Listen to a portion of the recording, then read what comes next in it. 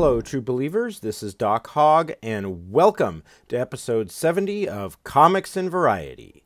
If you like this channel, please do subscribe, hit the notification bell to be notified when I post new videos, and for the sake of YouTube's search algorithm, please do hit the like button. Alrighty, before we get to our main feature, I want to mention a couple of independent comic books that I am backing. The first one is Seven Legions by Michael Beacon, and as this Indiegogo campaign was nearing its end a few days ago, it looked like it was, late in the fourth quarter, down by a couple of touchdowns, and then there was this last-minute surge, and it reached its goal.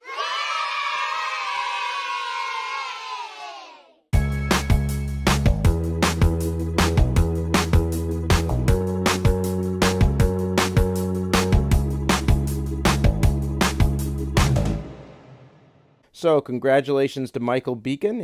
Looks like a great comic about samurais and angels. It is now in demand, so you can still get a copy, but get to it soon. The next one I'm backing is a relatively new one. It's written by Brian Starkey. It's about a cat, and it is called Russell. If you're looking for a comic book about a lovable furry feline, then you need to look elsewhere, because Russell is a gun-toting, hard-drinking, hooker-loving cat.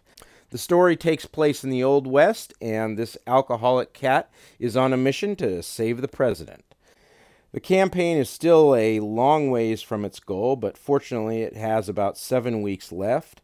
There is still plenty of time for you to back it, but please do so as soon as you can. You will not regret it. As always, the links to these Indiegogo campaigns will be in the description below. Alrighty, today we have another video from our friend and contributor, Mike, the Bloody Red Baron. Okay, cool it, ladies. Alrighty, Mike is currently writing a novel called Badger, which is based on a comic book that he wrote. Today he's going to be talking about the challenges involved in turning a comic book into a novel. So I'm just going to shut up and let Mike have the floor. Here with Mike. Good morning, folks. I'm writing a Badger novel. I've already written a Nexus novel, which Dark Horse will release next year. When you try to transmute comic book material into prose, it presents quite a challenge. Comic books are the most forgiving medium in the world. You can get away with scenes and characters in comic books that you can't get away with in straight prose unless you open it up to literary devices. And by literary devices, I mean tricks of characterization, explanation, and philosophy. How do you keep a reader interested? Well, you use every trick in the book. What makes a novel fascinating? Well, it's everything. It's the language, it's the rhythm of the words, it's what you're saying, it's the characterization. In the case of Badger, I'm adapting a comic book series that didn't get picked up. And it's about how Badger, at Mavis' urging, quits working for Ham. He's sick of shoveling out the stables and opens his own martial arts school, Badger Kung Fu, inviting a string of interesting visitors who keep coming to challenge him. In working on this novel, I'm able to incorporate a lot of ideas that you can't in a comic book because there's not enough room, and comics are a medium of few words. Even when they're very verbose, they should be a medium of few words, because comic is a mixed medium and you're looking at something. And of course, the prime directive for any storytelling is to show, not to tell. And I'm trying to do that in the novel too. As I've explained many times, you can show, not tell, in straight prose as well. The story concerns a struggle, once again, over the supremacy of wizards over the world and who's going to rule the world and what part Badger plays in that. And it also introduces a couple of new characters and brings back some old familiar ones. Wombat is going to play an important part of this. I'm storming along on this thing. because I usually have more ideas than I can integrate smoothly into the narrative, and everything has to be smooth. If one thing doesn't follow another smoothly, the reader is going to sense it and jump right out. I'm starting a Patreon account, and I will be posting chapters of the Badger novel there as I proceed. The way I'm working now, I'll probably be done with the first draft by the end of November. All right, thanks. So the Patreon account, we're hoping to have up within this next month, so keep posted on Mike's Instagram, Twitter, Facebook page. And this is a new Badger novel that Mike is working on. So it's a novel, not a comic book, but it should be pretty exciting. So thanks for watching. All right, have a great day. Alrighty, thank you very much, Mike. Just want to let everyone know that Mike has 2 new novels out. The first one is Florida Man, and the second is number 6 in the Biker series, this one called Bloodline. I will provide links to the Amazon pages for both in the description below.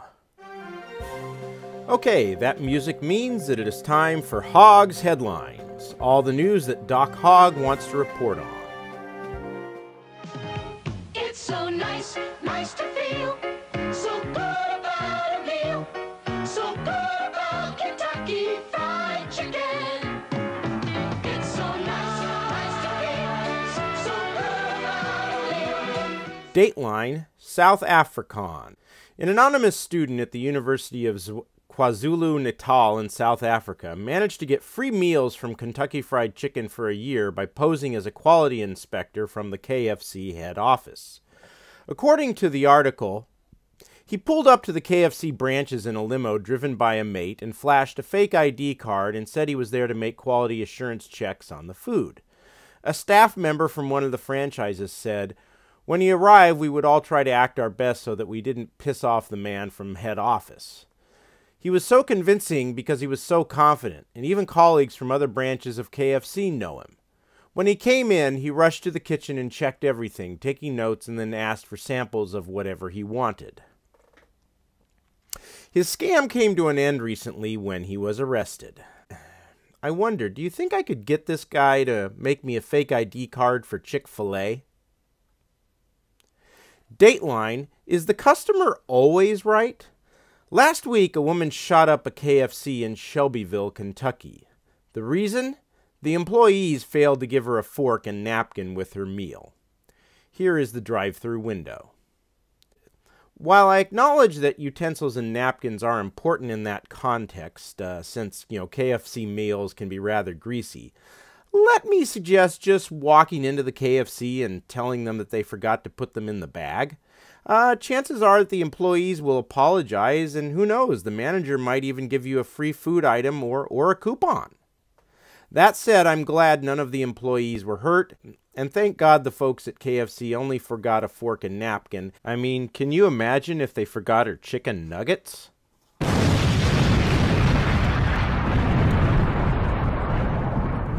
Alrighty, that's all for now. Until next time, have a very nice day.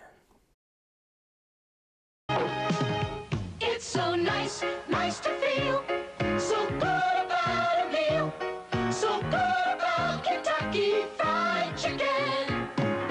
It's so nice, nice to feel so good about a meal, so good about Kentucky Fried Chicken. It's nice to feel so good about a meal.